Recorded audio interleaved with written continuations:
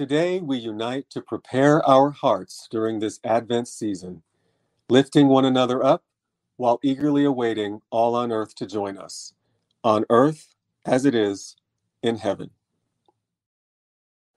Together we gather in joy and peace.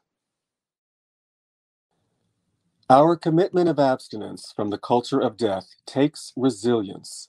We will find ourselves rejected by some of those around us, but we need not become dejected or disheartened.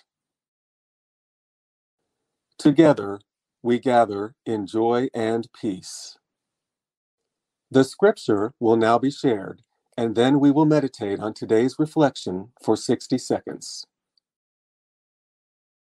Count it all joy, my brothers, when you meet trials of various kinds, for you know that the testing of your faith produces steadfastness, and let steadfastness have its full effect, that you may be perfect and complete, lacking in nothing. James 1, 2, 3.